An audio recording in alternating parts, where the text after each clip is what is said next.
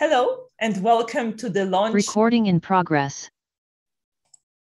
Hello and welcome to the launch of our 2021 transition report, System Upgrade, Delivering the Digital Dividend. This event is organized by the Office of the Chief Economist here at the European Bank for Reconstruction and Development. I am Beata Jaworczyk. I am EBRD's Chief Economist. Crises often fast forward innovation, and the COVID crisis has been no exception in this respect. We've embraced the digital world in new ways, and at a speed which would have been hard to imagine before. And digitalization will remain one of the most powerful forces shaping our world and the EBRD regions. Therefore, it's very fitting that digitalization is the theme of this year's transition report. What does digitalization mean for the countries where the EBRD operates? What does it mean for firms, for banks, for workers? These are the issues that we will be discussing with our guest speakers, and I'm very happy to introduce the great lineup of panelists we have today. It's my pleasure to introduce Thomas Hendrik Ilves, former president of Estonia, Daron Acemoglu, MIT Institute Professor of Economics, Dina Mata, EBRD Vice President and Chief Transformation Officer, and last but not least, Oleksandr Bornyakov, Deputy Minister of Digital Transformation of Ukraine. A warm welcome to all of you. EBRD President Odile Renaud-Basson will also share with us some of her opening remarks. A few housekeeping rules. This event is being streamed on the EBRD YouTube Live as well as via Zoom. If you are watching us on YouTube Live, please post your comments into the chat section below the video. If you are joining us on Zoom, please make sure that you mute yourself and you keep your video off. You can put questions in the chat and please introduce yourself when you do so. We will be taking your questions towards the end of the broadcast. So let's start. Our President Odile Renaud-Basson will deliver the opening remarks for this important discussion. Good afternoon. Making a success of the shift to digital will be vital if we are to achieve the world's Sustainable Development Goals. This is true of our economies, society as a whole, and the environment. Now, COVID-19 has only underlined the way digital can benefit the 3 Ps of people, the planet, and prosperity. People, because digital technologies have helped us all in the fields of employment, health, and education. The planet, because they enhance sustainability, and prosperity, because they strengthen businesses' resilience. Now that we are moving beyond the period of response to the pandemic, such technologies have enormous potential to ensure that the recovery from it is strong and inclusive, as well as sustainable and resilient. We all need to keep up with the radical changes brought about by digital technologies, not least because alongside the many benefits they bring, they also confront us with challenges. Businesses and those working for them have to adapt, and we have to bridge the digital divide to avoid social exclusion.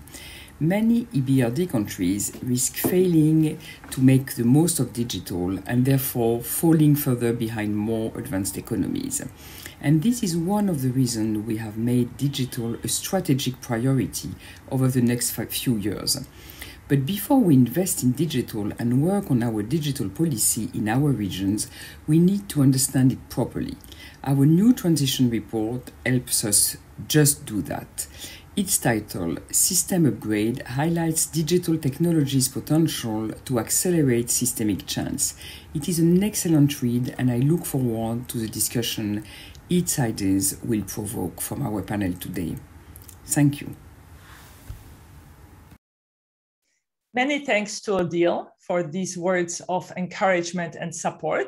And now let me share with you some of the highlights of the report.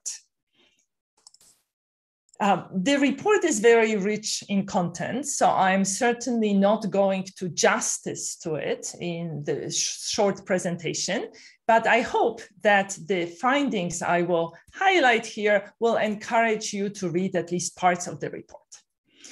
Now, the first part of the report documents the large digital divide that is present between countries as well as within societies. Now, there are many ways of measuring digital divide. One of them is to look at the number of broadband subscriptions, which give access to fast internet, per 100 individuals. And as you can see in this map, there is quite a lot of heterogeneity across countries, with many of EBRD countries lagging behind Western Europe. I could show you a similar map that depicts 4G mobile data access, and the conclusions would be quite similar. But of course, you may prefer a more comprehensive index, and we have prepared such index for the report. It encompasses 22 various indicators ranging from infrastructure availability, skills, regulation, e-government, as well as the extent to which firms and consumers have embraced digitalization. And again, enormous differences across EBRD regions are visible. At the one end of the spectrum, we have Estonia, whose digital sophistication exceeds that of many advanced economies. At the other end of the spectrum, there is Turkmenistan, Tajikistan, West Bank, and Egypt, all of which have the values of the index below that found in India. Another way of capturing digitalization is to look at prevalence of online shopping. In this diagram, you can see that in most countries, people have embraced internet shopping during the pandemic. Most of the little dots and diamonds lie above 45-degree line. But enormous differences remain. In the United Kingdom, 90% of people, so almost everyone, purchased something online last year. The same is true in many Nordic countries and Western Europe. If you look at emerging Europe, the new EU member states, there it's between half and 2/3 of people who've purchased something online. In Western Balkans and in Bulgaria, the situation is quite different. The share of individuals who shop online is below 1/3, and it's close to 1/5 in some countries. We were interested in what drives these low figures for CEMET countries, for Western Balkans. So we dug into this issue further, and a somewhat surprising conclusion emerged. It is not concerns about payment security that drive low prevalence of online shopping, but rather it is the lack of skills that prevents from people from embracing this digital opportunity. And the lack of skills is very visible if you zoom in on the situation within countries. So for instance, the likelihood of engaging in online shopping increases with your income level. Now, this is true in advanced Europe, but this is also or particularly true in emerging Europe. And the relationship between income level and the probability of online shopping is much steeper for emerging economies. A similar relationship is observed between levels of education and the likelihood of online shopping. Again, this is also true of Western Europe, but this relationship is much more pronounced in emerging Europe and in particularly in Western Balkans and Turkey. But perhaps what's more striking is the difference observed among older people, so people between the ages of 55 and 74. In advanced Europe, more than 2/3 of those people shop online. In Eastern European EU countries, that's less than a third. And in Western Balkans, it's only 15%. And this is a reflection of low digital skills among older workers. This pattern has already been documented using, for instance, PISA tests of adult skills. And it's particularly disconcerting because many of these countries are experiencing adverse demographic trends. So there is a possibility that progress in digitalization will make it difficult for older workers to continue working. In the report, we also look at teleworking, at artificial intelligence, and the implication for employment and the structure of the economy. The impact of digitalization on structural changes is already quite visible in most of the countries where the EBRD is active. In particular, we've seen that over the last decade, digitally intensive sectors have registered much faster employment growth than other sectors. And in sectors which are low in digital intensity, in many cases, employment remained stagnant or even shrunk. So already digitalization is changing the structure of many economies. But this process is going to be hampered by digital brain drain. And here we use quite interesting data from LinkedIn job networking website, where we are able to observe people's skills as well as people's location and movement between location. And what you can see very clearly is that advanced economies are importing workers, in particular workers with disruptive tech skills and tech skills in general, while EBRD regions serve as export countries. They are exporting workers. They are experiencing digital brain drain. And this brain drain is particularly pronounced when it comes to disruptive tech skills. Now, let me move towards to latest development, working from home during the pandemic. Countries where the EBRD operates have embraced working from home, just like Western European countries did. Interestingly, our survey data show that workers in EBRD countries feel equally productive working from home as working in the office. And this pattern is quite similar to what has been reported by workers in Western Europe. It's very encouraging because workers in EBRD regions are more likely to experience disruptions in their internet access. Another pattern we document in the report shows that working from home tends to be much more prevalent in regions where interpersonal trust is greater. And that's even after you control for the regional level of income. So perhaps it is no surprise that there is a gap in expectations when it comes to working from home after the pandemic. Employees are very enthusiastic about working from home. This is true in EBRD regions as well as in developed countries.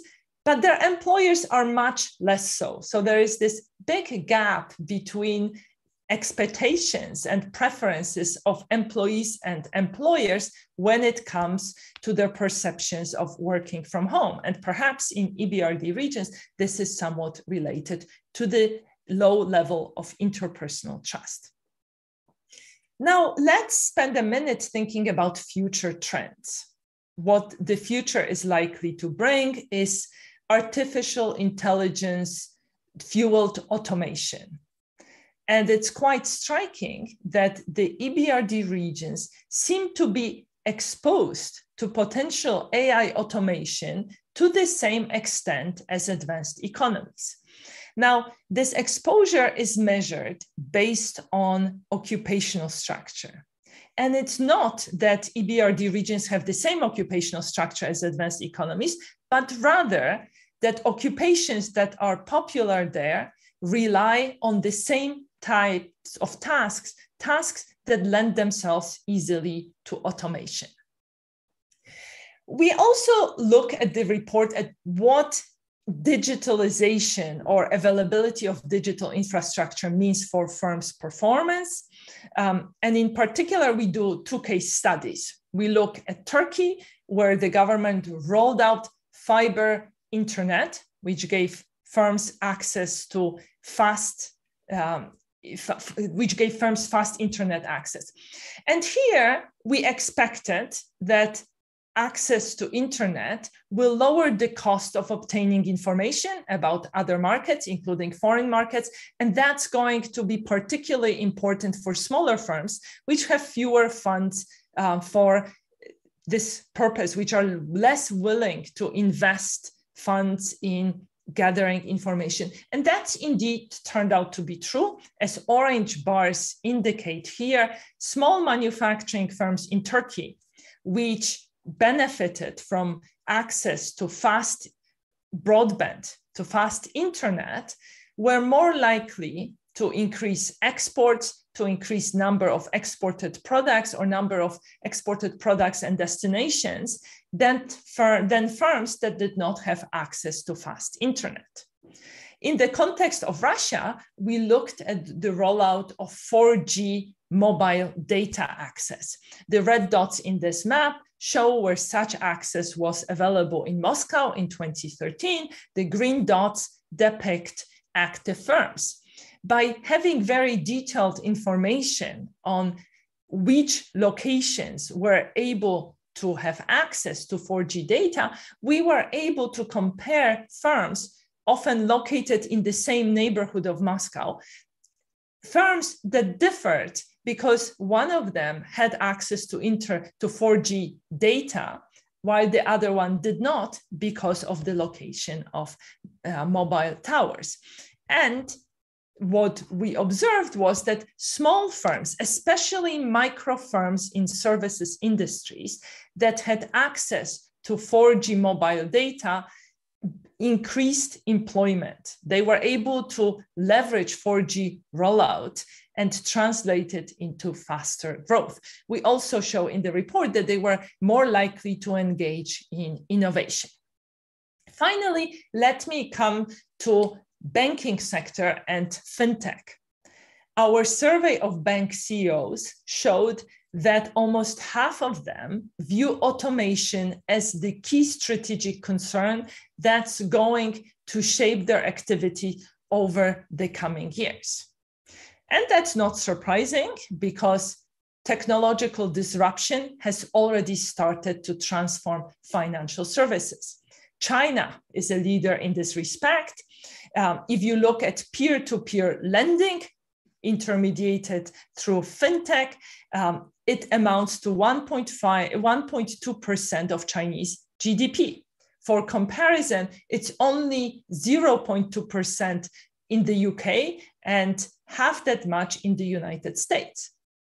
But many of our countries of operations are global leaders when it comes to peer-to-peer lending. Among them are Armenia, Georgia, Moldova, as well as Baltic states. And the pattern here is quite interesting because on the one hand, you see countries with highly developed financial markets developing fintech. On the other hand, countries with underdeveloped financial markets are also embracing fintechs. In the latter group, this non-traditional financial sector is a substitute for a more traditional banking sector. If you look at the relationship between GDP per capita and access to alternative finance in per capita terms, there is a positive relationship as you would expect, but many of our countries, these are the red dots, have much more developed fintech sectors than what you would expect given their level of income. And the Baltic states are in particularly stand out in this respect. But what's also striking is that in our countries of operations, the fintech sector is biased towards debt, and equity lending is much less developed in our countries of operation. Why, for instance, in the United Kingdom, there is quite a bit of balance. There's almost perfect balance between debt and equity when it comes to fintech. So to summarize the few of the findings I presented you, there are large differences between our regions and advanced countries when it comes to digital sophistication. There are large differences across EBRD regions as well as within countries. And these differences stem from differences in the development of infrastructure as well as digital skills. Digitalization has already made a mark on the structure of economies, transforming the employment structure. It has also helped SMEs by lowering costs of obtaining information. More disruption is to come, in particular through exposure to AI automation. Finally, fintech sector has grown significantly, and it has been quite developed both in economies with sophisticated financial markets as well as those where financial markets remain underdeveloped. But in the EBRD regions, the fintech sector is biased towards the debt. So these were just a few highlights from the report. Now I would like to invite our panelists to share their thoughts and reactions on the broadly defined topic of digitalization. So Thomas, if I may start with you, please keep the remarks short. Let's stick to 4 minutes in the initial round of interventions.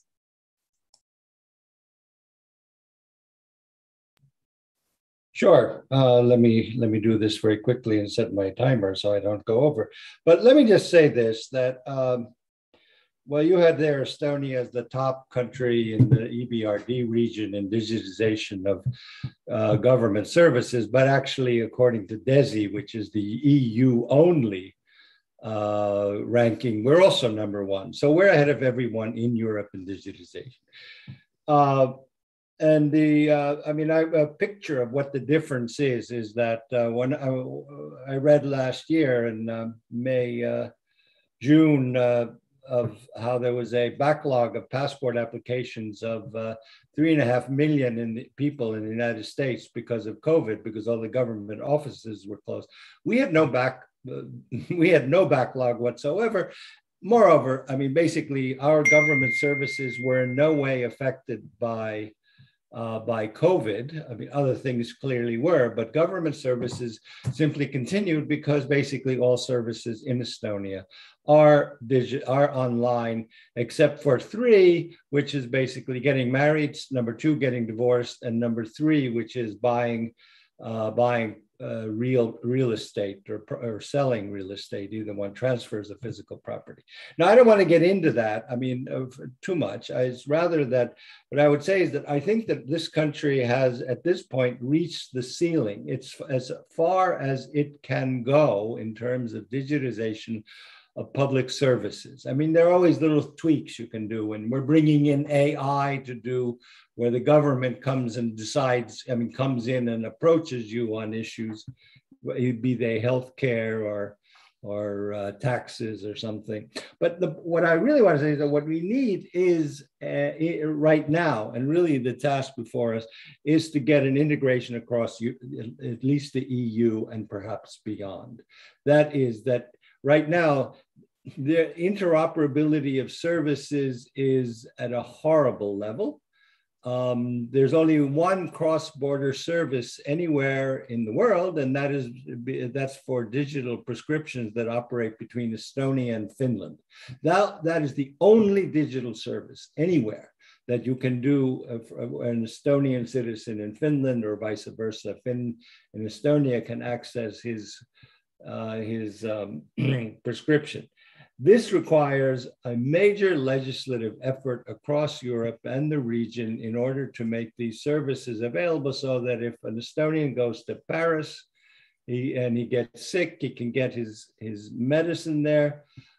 Say if I go to Greece and get sick, I go to a doctor, I authorize him to look at my medical records. He gets all my medical records and already in Greek, because he obviously is not going to know Estonian. I mean, these are examples of where we need to be going in order to, in the 21st century, because right now everything is basically isolated. Now, what I would basically say that what you need in order to accomplish this are three basic pillars. Every country needs to have a unique, every person in a country needs to have a unique and secure digital identity. Without that, digitization will not proceed, at least in any kind of public sector. That's the first thing. Second thing, you need to have a distributed architecture, which is what gives you a huge amount of security and so forth. And third, what you need is to protect data integrity, because we're all upset with privacy, but the real issue is that not whether someone can see your data, but whether someone can change your data. So these are the challenges ahead, and these are the things I believe that the EBRD should be focusing on in raising the level of government and public services in the digital sphere. And that's, now my time is up. So I can continue later. Thank you very much. It's great to say, to set ambitious goals and to give us as an institution some hints about what we should be doing and what kind of initiatives we should be supporting. Darren, now over to you. Thank you, Beata. I'm first of all delighted to be here and delighted to see that EBRD is taking on the effects of digital technologies on its member countries and the world more generally. You know, unless you have been under a rock in a deep cave, of course, you know that digital technologies have transformed pretty much every economy in the world. You know, today we are at a crossroads in terms of another explosion in the expansion of the reach of digital technologies with AI and more data-intensive uses. And it is also pretty hard not to be overwhelmed by the enthusiasm that comes from every corner of the Atlantic, both in the US and Europe, about digital technologies. But I think we should be a little bit more circumspect about it. First of all, digital technologies have indeed led to an explosion of new products and innovations. If you look at US data, the number of patents have increased by 4-fold since 1980, and that's led by electronics and computers. Same in Europe. But if you look at other measures, we are going through one of the slowest periods of economic growth anywhere in the Western world. We are experiencing some of the worst outcomes in terms of inequality. And it's not just in the United States. Inequality is a huge problem in every advanced economy. In some of them, it shows up more in employment, some of them more in wages, but middle-class jobs are disappearing and low education workers are suffering in most Western countries. And these are not separable from digital technologies. I think there are several aspects of digital technologies that are creating an environment in which only some workers, some segments of society are benefiting. And my concern is that the future is going to deepen these divides. This is definitely true from robotics to office-based software automation. But now with data being collected in the hands of a handful of companies who have excessive amounts of power over citizens, over consumers, over their business rivals, I think we have to evaluate the effects of digital technologies much more holistically. So even if you look at something like fintech, which of course, I think it's an amazingly promising technology because it promises to bring finance and credit to underbanked and undersupplied individuals in many places, including the United States. Part of its lifeblood is data. But that control of data that fintech now has might soon develop into the same type of control of data that Google, Facebook, Microsoft, and other companies like that have as well. So I think any discussion of digital technologies, in my mind, would be amiss if it did not talk about the following 3 items. 1, why is it that adoption of digital technologies have been associated with so much inequality, pretty much everywhere? 2nd, why is it that despite all of the enthusiasm from Silicon Valley to everywhere else, we are not seeing the benefits of digital technologies? In what way are we misusing them? I'm not denying that these are promising technologies, but if they are promising and we're not getting the fruits, that must be that we are misusing it. Either companies are misusing it, governments are misusing it, or there's something else that creates these problems. And 3rd, how we're going to regulate these technologies, how we're going to regulate data. I think the sort of conceit that somehow Google knows best or the market's going to sort it out is not just wrong, it's fairly dangerous in our 21st century turning point. And I hope that we move away from it and we really start thinking about a science and evidence-based framework for regulation of technology and big tech companies. Thank you. Thank you very much, Darren, for these very sobering remarks. I think will be nice for Thomas and Darren perhaps continue the discussion while showing both sides, the good side, the promising side, as well as the side we should be more circumspect about as we continue with this discussion. Now, perhaps Dina would like to share a bit more of a private sector perspective. Dina, the floor is yours. Thank you, Beata, and good morning, afternoon, evening, everyone. I'm delighted to be here. I've been lucky enough to have worked with companies in about 5 different sectors across Europe and the US, really focused on how do we adopt technologies, how do we bring technologies to life, not only inside the companies, but for our customers.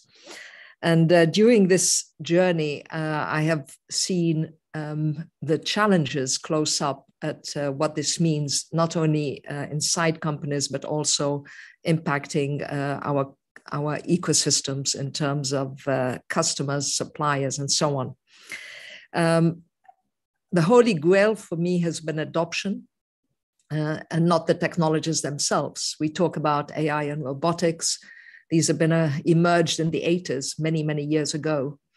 But it's the adoption of these technologies and the issues they raise that have been at the forefront of the work that I've been trying to do. More recently, of course, data has been the mantra, but this also brings about huge ethical questions, which also impact what we are able to do and the impact we have on the societies in which we operate. Just to conclude a little bit, I've seen also a shift from producers, whereas we started off on many of these digitalization journeys for the benefit of firms, shifts somewhat with the mobile, the 3rd generation of technology to consumers, but against the background of the companies that Darren mentioned, the big techs, who increasingly play a dominant role, much more so than any one company can do. And the interoperability or lack of it has meant that digitalization dividend has been minimum because it's always been constrained by the boundaries of the firm itself. And it's only, and why companies like Google and Amazon have been able to get a much bigger proportion of this dividend is because they have been able to go across. But it's a handful of companies, and there's much more to do in this area. I'll pause here and look forward to the questions, Beata. Thank you, Dina. So while Darren pointed out the adverse or unequal impact on workers, you pointed out unequal impact on firms, with the big tech on the one hand and other firms on the other. So it would be nice to come back to this issue later on.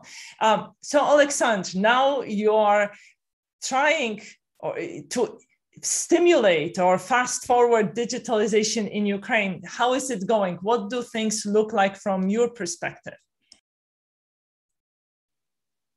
Yeah, well, first of all, thank you for this comprehensive research, and it's really useful to hear things. And the major thing that just touched me about lack of, there's a definitely lack of skills then rather than lack of access. So the same will as an emerging country, as I represent Ukraine, we feel the same here because in terms of digitalization, we made a lot of bold steps ahead. So we introduced digital passports and first in the world. We made them equal to the paper ones. We came up with the DE application with all the paperwork. Papers inside, like driver license, car insurance, car titles, birth certificates, COVID certificates.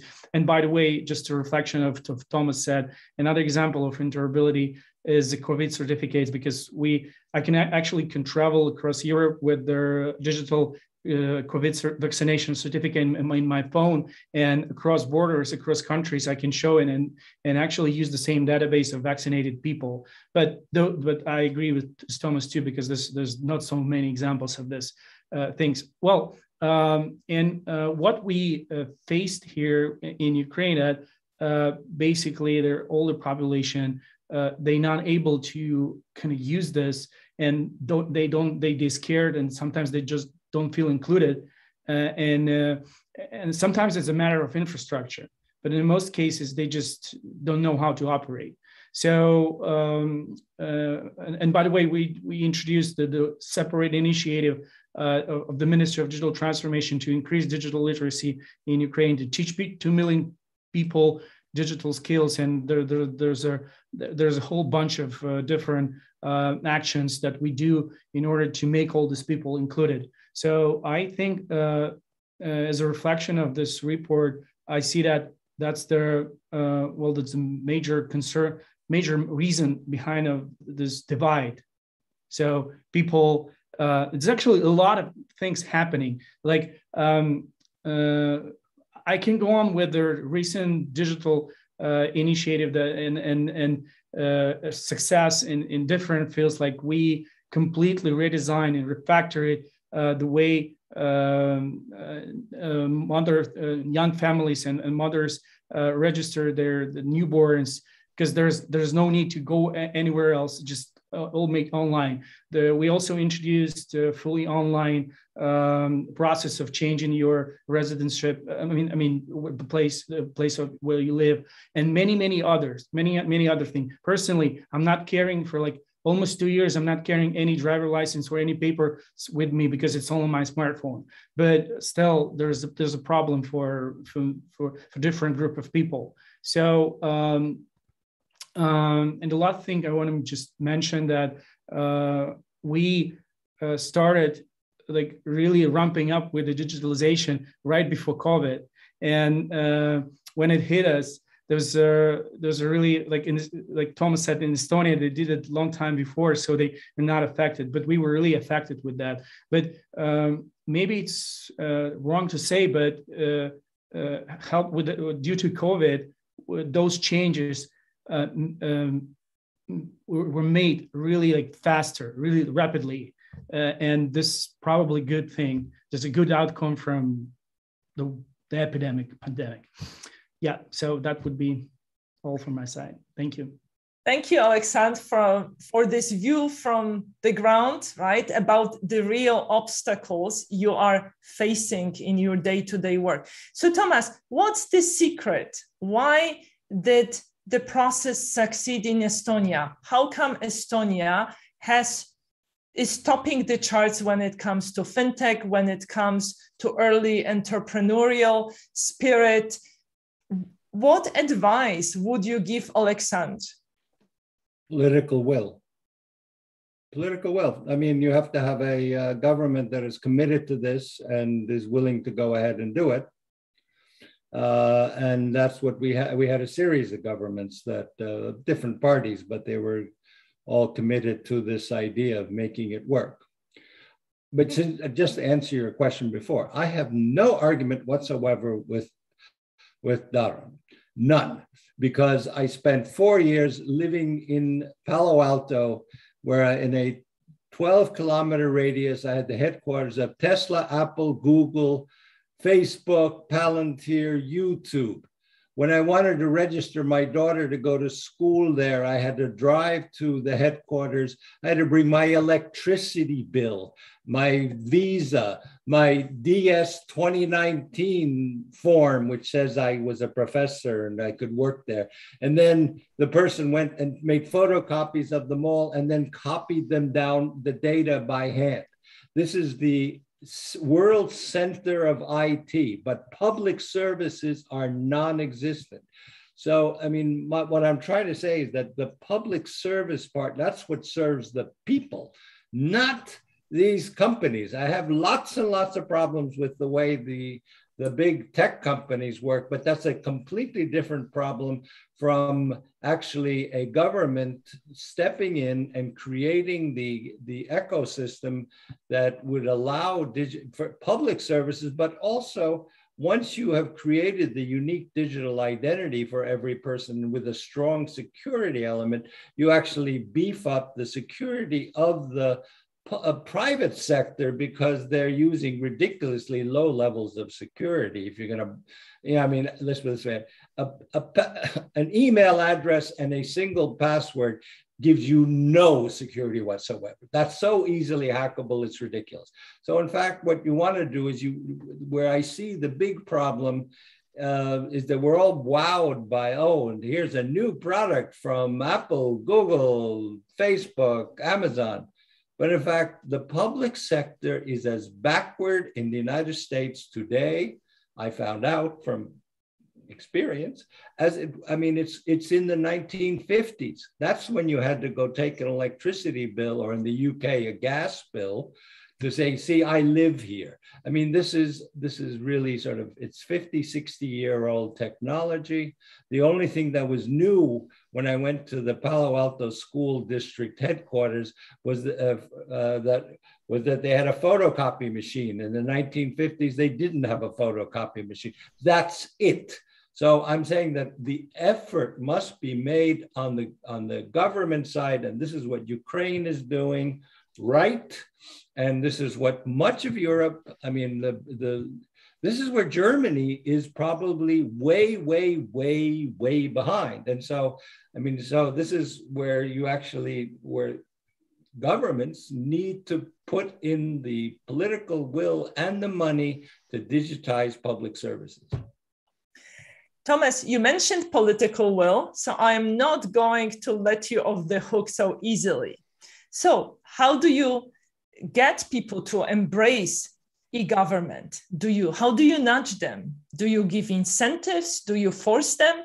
Did you come across resistance when you were digitalizing Estonia? Actually, not very much. To convince governments, I mean, we calculate in terms of time saved in work, both on the supply and demand side, that is on the government side, but also the public, the citizen, that we basically save about 2% of GDP a year in terms of how easily things can be done and time spent on all kinds of ridiculous things.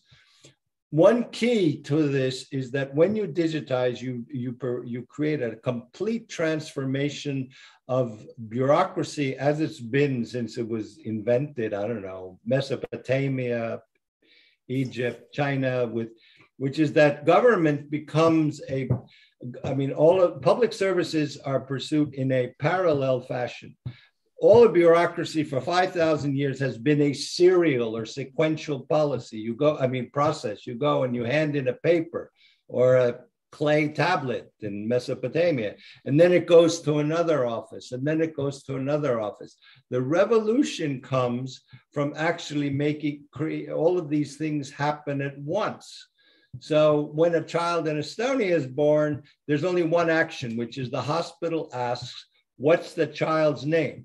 The child informs the population registry. The population registry informs whoever does the birth certificate, the health insurance, the local government you live in that then sends you a package of candies or flowers to the mother. All of these things happen with no action on the part of the citizen, other than saying the name is this. So these are, I mean, we have the possibility, well, that's one side. The other side, which I just want to mention before you cut me off, is that Estonia is not only less corrupt than any other post-commie country, we're less corrupt than a majority of the EU countries. And mainly this comes to petty corruption, because you no longer have to, I mean, when you automatize these processes, you do not have to pay a civil servant to perform a non-discretionary decision. You register to see the doctor. You don't pay anyone to see the doctor. Whatever it is that you want, you do it online, and there's a computer that says, okay, you're this, or for example, even more complex things. You're a single mother with 3 children living with a low income. So the figures, the data are all there. You just say, I would like to get assistance. And you get assistance because we know how much you make from the tax authority, and we know you have 3 underage children, and we know that you're a single mother. And then the algorithm goes to work and says, okay, you get this many euros a month additional. So that's a welfare system, works efficiently, and you don't have to pay anyone off, no lines. So this is what governments save lots of money by doing this. I love the idea of a non-sequential system. Now, just a reminder to our viewers to put comments in chat. If you're on Zoom, please introduce yourself when you do so. And on YouTube Live, please put them also into the comment box. So therefore, I have no problem with regulating big tech companies, none. We will come back to the issue of regulation, but now if I may ask Dina for her private sector perspective. Now, we've documented in the report what Oleksandr talked about, low level of skills, particularly among older workers in our countries of operations. Is this just a problem that's limited to emerging markets, or is this something that you've come across in your professional career? Yeah, Beat, it links up very closely also to the challenges of digital transformation in companies. And I think the biggest challenge is people at many levels. One is having the people inside the company with the skills, having the ability to translate customer requirements, customer needs. These skills are always in high demand, but also it's having the culture that goes around that encourages the continuous learning and upgrading of the skills. Now, of course, in Europe, that bond between companies and employee of secure employment, lifelong secure employment, was broken some time back. And there's been a lot of emphasis on people taking responsibility for their own capabilities and upgrading. But nevertheless, the leap has been quite huge. And companies have had to invest in their people in order to make sure that they could participate in this journey. But it has been a big challenge. We also see it, I know you're asking about the employment side, but we also see it on the customer side. Very easy to alienate whole rafts of customer segments because particularly when your driver is digitalizing for your own business processes, this can come at the cost. I mean, I remember personally the first time I went into a supermarket and was shown the self-service checkout, and I remember thinking to myself, if I wanted to be a checkout person, I would have applied for a job. I wouldn't have gone shopping. But of course, we've moved on along and we've learned those skills. But we do have the risk of alienating many different segments. Thank you. You raised the issue of investment in workers. But Oleksandr, you were also active in business before you joined the government. I think in a country like Ukraine, an employer has a big dilemma, because if you invest in training of a worker, then this worker may have a good chance of going abroad, of emigrating in the search of a bigger salary, and then your investment is gone. Do you think this is actually preventing firms from making investments? Well, I don't think so. I mean, there's a famous saying that when the let's say CFO came to the CEO and said, like, listen, teaching people going to cost us a fortune, and what are we going to do is we can't afford it. So he responded back. So there was so he said maybe just let them leave, or just let's keep the salary on the same level. And he responded back with saying, like, let's imagine we don't teach them and they stay. What's going to happen? So you teach people anyway. And if you're because I'm a founder of really like a couple IT companies, and we never thought this way. So we were always trying to get the best of the people and give them everything they need, because we wanted to make our products and our company successful. And as of their immigration rate, so there was a huge immigration wave during 2014, 2015, when people were leaving because of the war with Russia started. When the war with Russia started, there was actual combat on the east.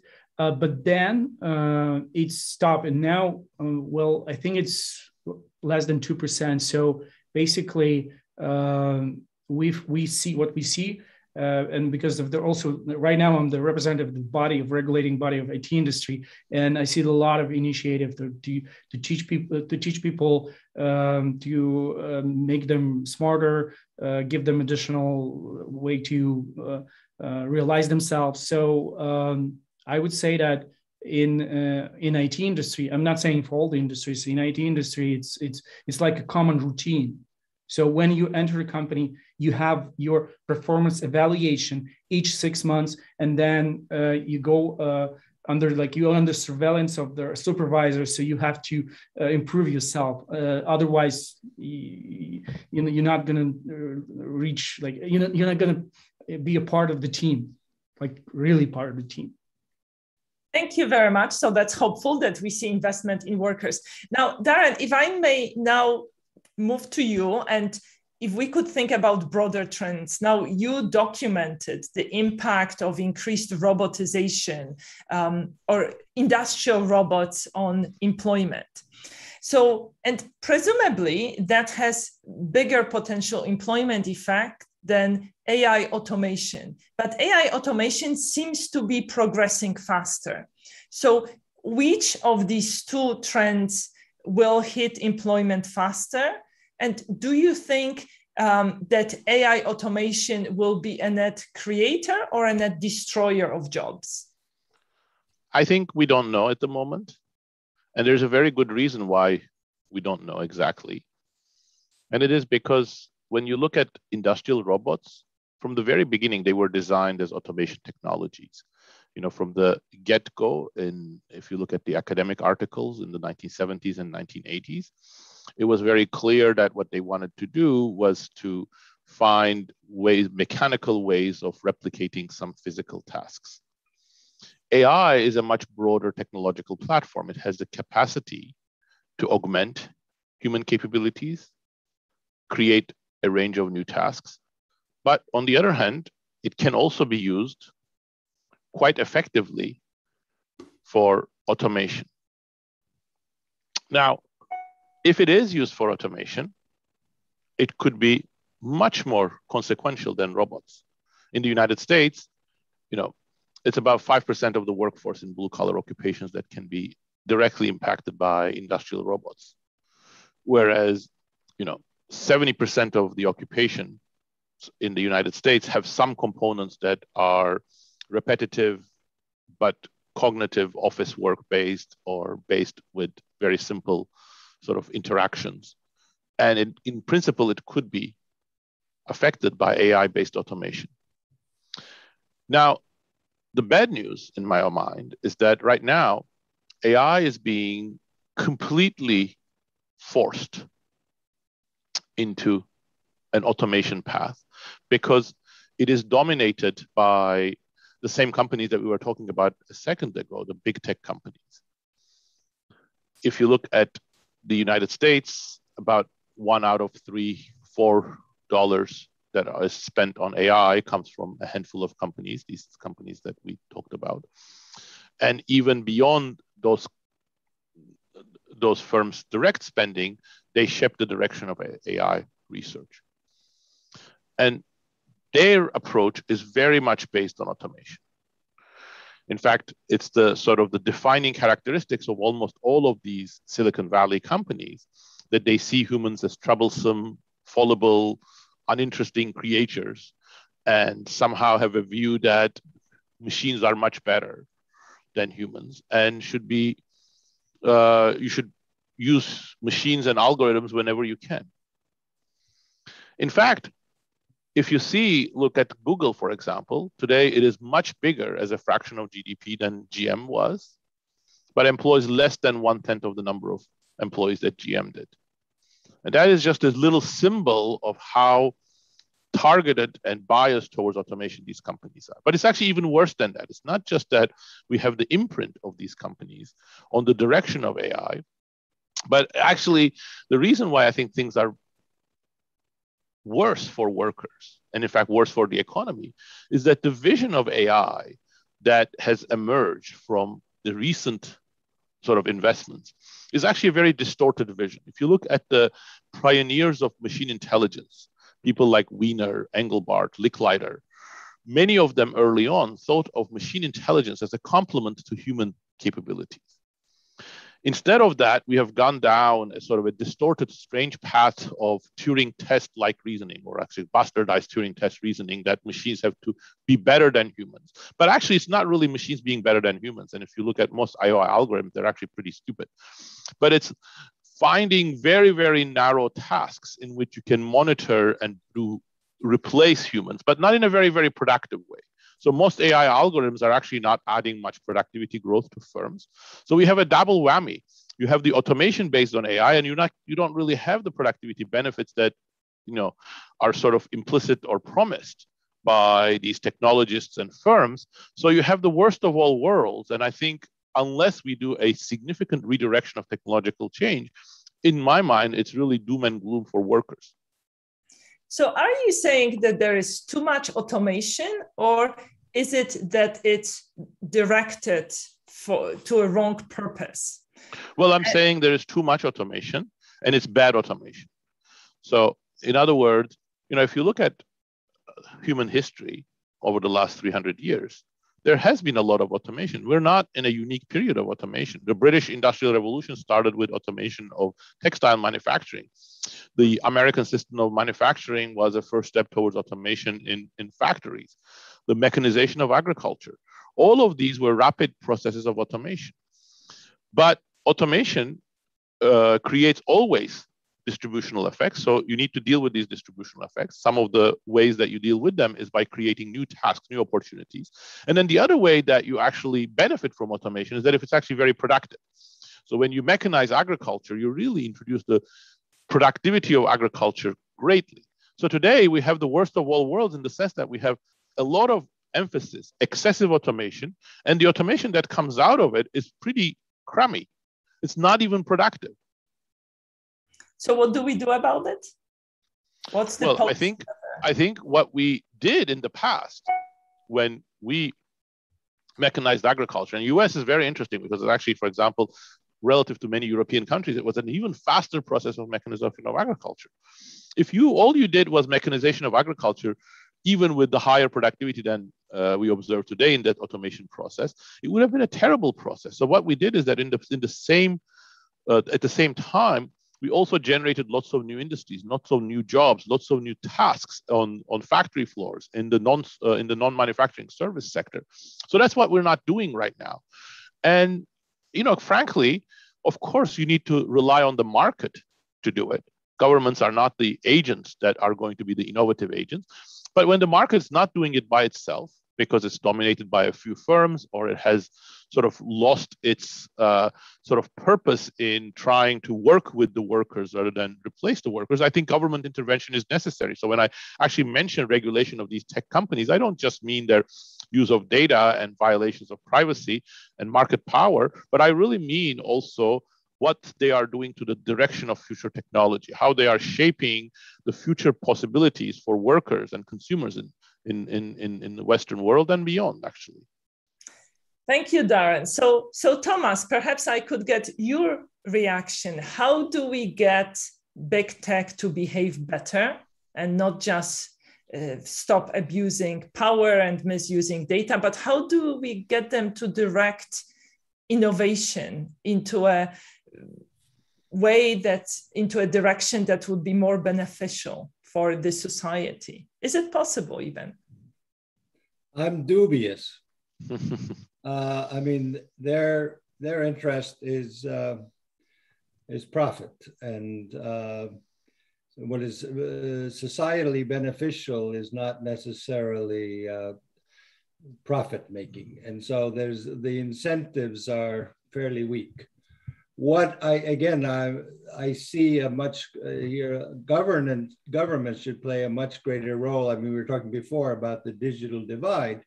I mean, in fact, what we have done is invested a huge amount into education in IT. And this also, when you raise the issue of people moving abroad, we actually, I mean, Estonia, like most former commie countries, had a huge brain drain until the last 5-6 years. And in fact, right now, in and out migration is more or less, the saldo is zero. I mean, people go out, but they come back. And this is a big difference. But then again, it has to do with the intervening years rise in GDP per capita. So if you're no longer a poor country, then people, all things being equal, then you'd rather, I mean, if you're going to make the same amount of money, or at least in terms of PPP at home, well, I mean, that's where your family is, that's where your friends are. And so we find that people come back, even if they go abroad to work, or we find that people who go abroad to study will come back and not use the opportunity to stay. So, I mean, this requires, you need a combination of things here. I mean, you need to have a domestic tech industry. You need to supply that domestic tech industry with qualified workers. And for that, you need to put a lot of investment into educating people in these jobs. I mean, for 10 years, I went around telling people, don't do these soft jobs. Go, study STEM, science, technology, engineering, and math, because, and you can look around, look at the guys who studied STEM. They're making 5 times the average income. So if you want to make more money, learn STEM and go into tech. And that's what has happened in this country. And every country will have a tech, a qualified people tech deficit. And not everyone has to be a great, inventor. I mean, data and analysis is not you can basically teach this. That's a high school skill if you actually teach it in high school. So, I mean, we have to rethink our education policy, because this digitization is going to happen. And it's just going to happen either at home, or it's going to go, people go where the jobs are. And if it's going to happen in other countries, they'll move there. And I think the task of Eastern Europe should be to invest much more heavily in digital education, so you develop the skills. Maybe some people will leave. On the other hand, you will also get domestic industries, domestic companies that will do well and will hire. And of course, when you digitize public services, you also, you actually make life better for people. So, I'm like in a very optimistic mood, but on the other hand, it worked in my countries. It's worked in other countries.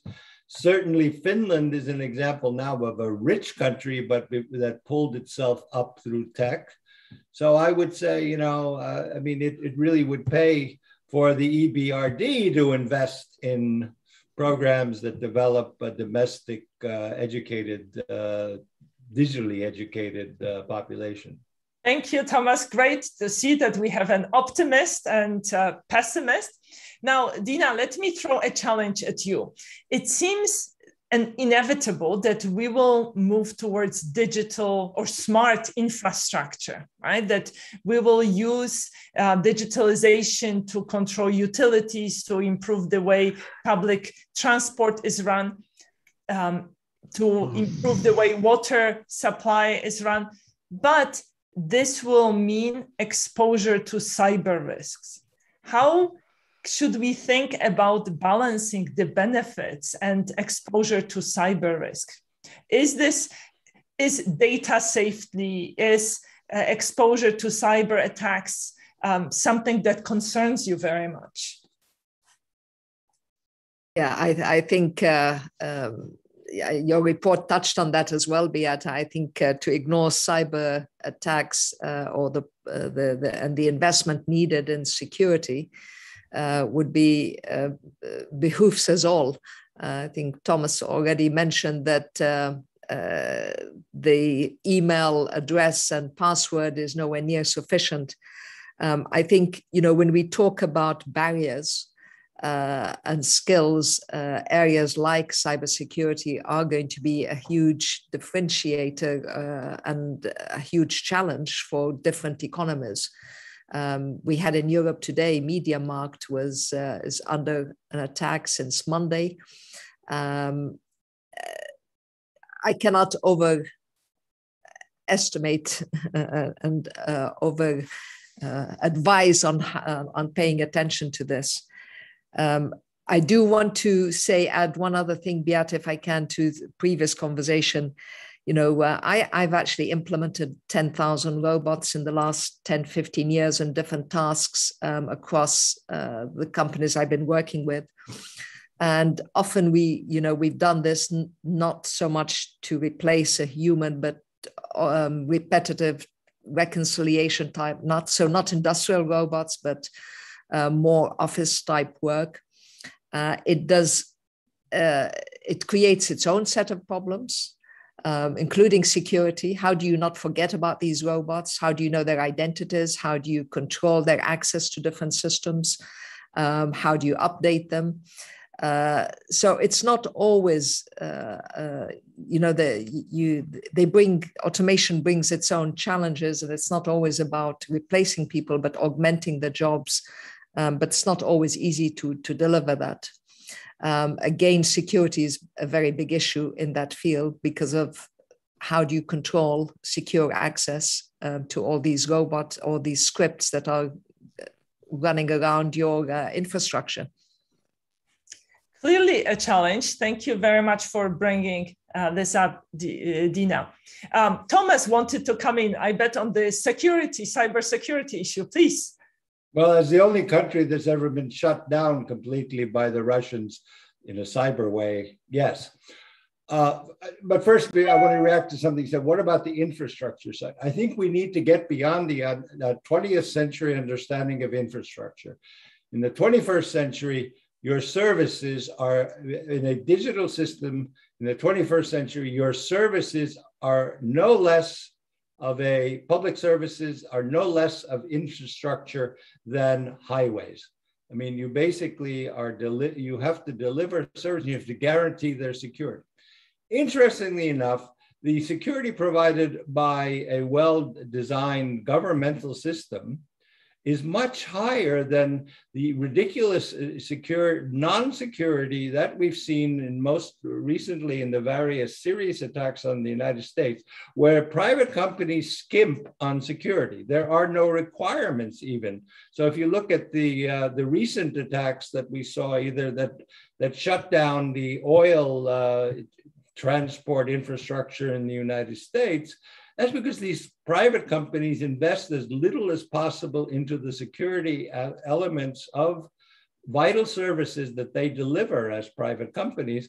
And that it really comes down to insufficient regulation of their security elements. So we shouldn't, when we regulate tech or companies that use tech, we should not be merely looking at, oh, are they sending bad Facebook pages? I'm not arguing that, but we do not have the kind of necessary regulation on the quality of security that digitally based companies use. And this, I think, is another area where we really need to start focusing that, we regulate companies that use digital. They're completely private. They make their money in the private sector. But when we see how badly they're secured, how data goes out, how easy it is to compromise them, then again, we need to raise standards and impose standards through government regulation. Thank you. I mean, that's a very valid point, right? Some minimum requirements imposed on companies. I mean, we could also think about, would there be a systemic risk if you think about limited number of cloud providers that are used by banking sector? Is this something we should worry about as governments? Now, Alexandre, your country is thinking about digital currency. Where are you with that project? Are you very worried about the security aspect of it? What are the expected benefits? Well, we're not just thinking, we're actually doing it. So there was a pilot less than 2 years ago when we tested, this is for the first time. This year, we implemented the correspondent law that basically allow this to make this project by National Bank of Ukraine. And right now, we're soon launching sort of a sandbox for that. And we're going to choose, we're going to start testing actually different platforms, and then choosing the best one in order to move part of the national bank, hryvnia into the electronic form. So this is being done for a couple months already, and next fall they're going to be actual results. So it's going to take time. What do we expect from this? Well, first of all, digital hryvnia, this is how our currency called, could minimize transaction cost for the state of a business, and of course it could increase transparency. But the major benefit that we see is a programmable money. So we actually will be able to do different types of like money that we understand that is where they coming from, where they go to.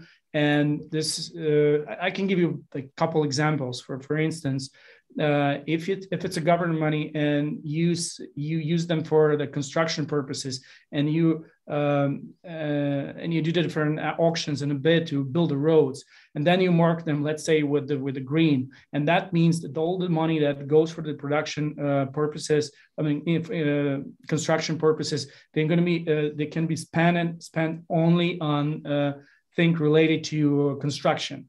If we take money, part of the money, and we want to do social payouts or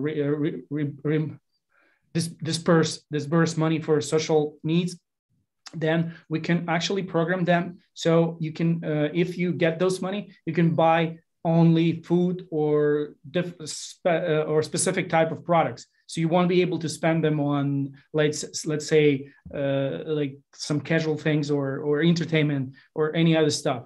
And we also can do like smart contracts. So basically, if you interact with government, and let's say you want a bid for for some service for the government, and then there's no need for human interaction in order to check out what's being done or what's really done, and so this is going to be all embedded in the code. So if the code executed, then third party gets the money and government gets the service.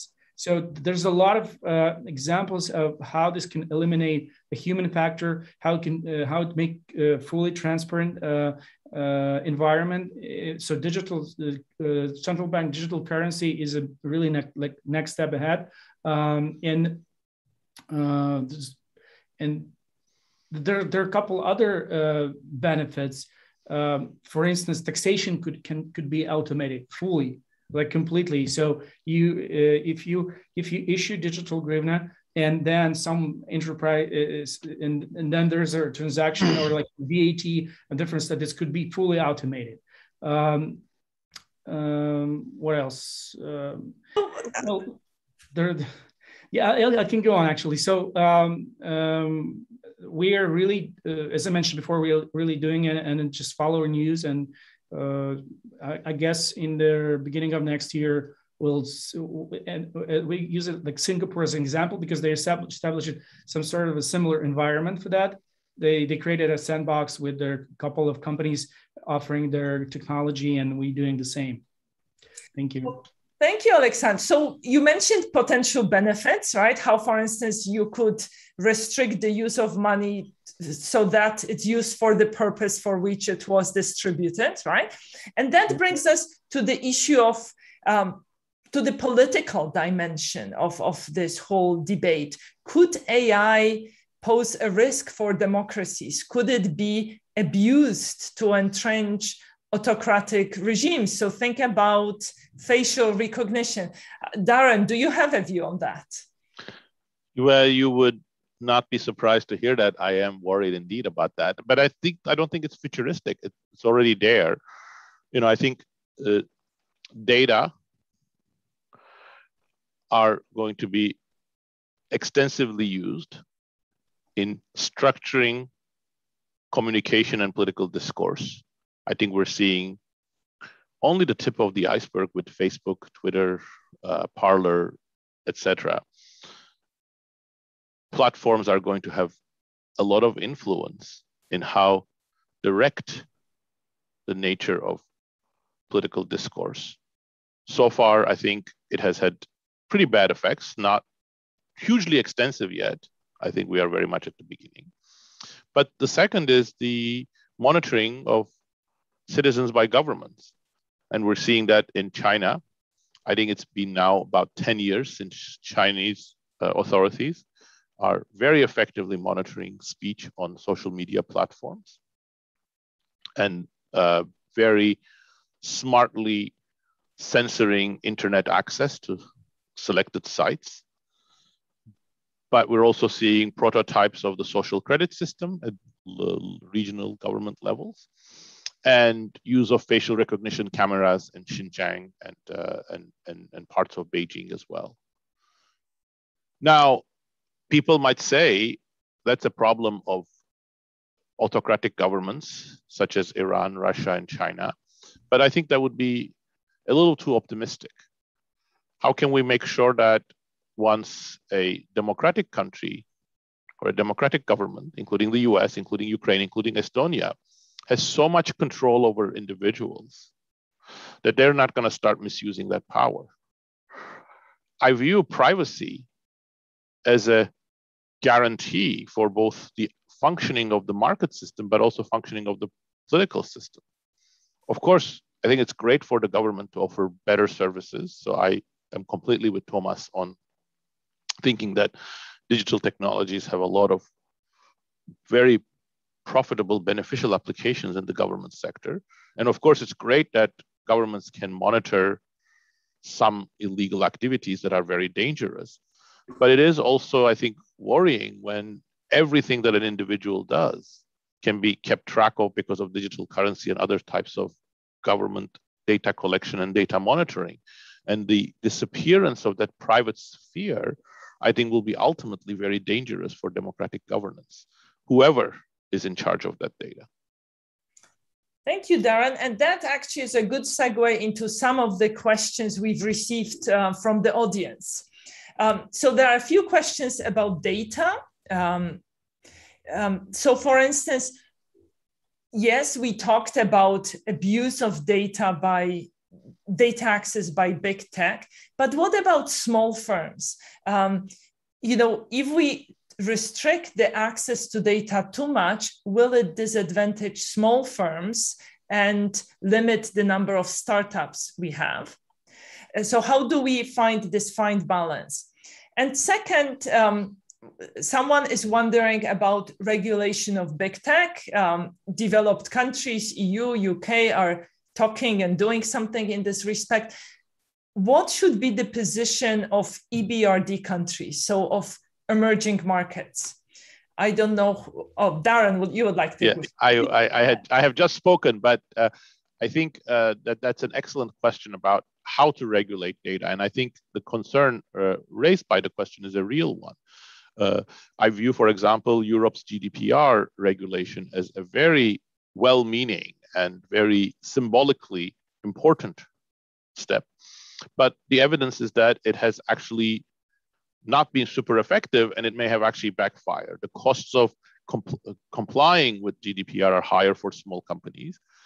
And also some of the effective implementation of GDPR has actually empowered big companies more, because essentially what GDPR is a recent research paper that shows what GDPR has allowed the more security conscious consumers to opt out. So leaving a more vulnerable population in the hands of companies that collect data for manipulating them or targeting ads to them. So therefore, I think the devil's in the detail when it comes to regulation. And I think the two basic ideas that we have to really think about are interoperability. I think increasing interoperability so that data doesn't remain the monopoly of a single company would definitely, I think, go in the right direction. And the second is more of exactly what Thomas said in one of his comments is, thinking of data as a public utility. So in the same way that, public utilities have to be regulated quite tightly, including what you can do with the pipelines and how you give access to others, I think that's very important. One of the things that really turned the sort of debate around during the Gilded Age antitrust was Standard Oil's use of pipelines as a way of monetizing its monopoly. So when other companies shipped oil, Standard Oil taxed pipelines sending oil from other companies. And that was a turning point for the authorities to realize that really this is something wrong here. Well, the data economy is exactly based on taxing other companies' usage. And I think, again, thinking of this, both the interoperability and the public utility aspects is going to take us, I think, closer to thinking about how we can make this work for people, not in the hands of a few players. Thank you very much, Darren. Anyone else who would like to come on finding this fine balance between Thomas's vision of traveling from Tallinn to Greece and using the same prescription and having the same data standard, right, versus the cost we impose on small firms? Thomas. First of all, I agree completely. I mean, this is one of Estonia's big objections as a small country with small companies to GDPR not taking into account the small firms with inordinate and disproportionate costs, that it turns out to be a benefit to the big companies. But that continues to be a big concern. I'm happy to find out there's a paper on this finally, because otherwise they said, oh, you're just paranoid. But in fact, well, I'll try to find it. One mechanism that we use but it requires, you have to have a strong democratic government, is mutual and reciprocal transparency. I can see who's looking at my data. I mean, that's something. For example, we're very transparent anyway, but I have, property records are open. They're public access. And so when I was in office, everyone was always looking to see what property I have. But then they forgot to know that I can go and see who's been looking at my data. So I know that, the yellow newspapers, like every couple of weeks would, I guess they went through all public officials, right?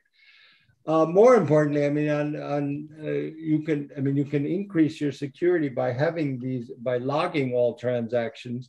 And this is what I usually say when people say, what about privacy, is when Michael Schumacher had a horrible accident within this racing car driver, he had a ski accident. Within hours, all of his medical data, his x-rays were in Bild Zeitung, the largest yellow newspaper in Europe.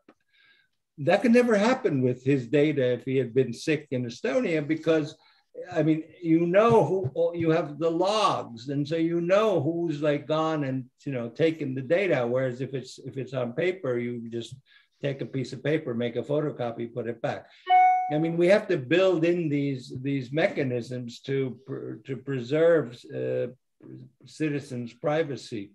Clearly, I don't say that it's everything. That's not good enough. But the point is that you have to also build the system as being at least having minimally logs of everything, mutual and reciprocal transparency, and of course, and also very strong laws that the government cannot override without a court order. A court order will allow the government to go and look at something. Even there are things. We do not have any back doors on encrypted communications, which we also have encrypted communications. So there's access to final databases, but encrypted messages are not, there's no way you can look at them. So, which I know because I asked when we had a terrible murder, and I said, you mean you can't look at it? They said, nope. So I'm saying that you have to build those things in if you want a democratic society. And that's something which obviously in countries like China is not really working too well these days. Thank you very much, Thomas. I think this is a great parting message for our countries of operations. We are almost at the end of our time. So Darren, what's one message you would like to leave our colleagues with? I think the most important message is actually for the public. I think institutions such as EBRD would be much more productive when they work with the public. And the most important message for the public is that I think the direction of future technologies is not something just to be left in the hands of self-proclaimed men of genius, often men of genius, not enough women of genius in there.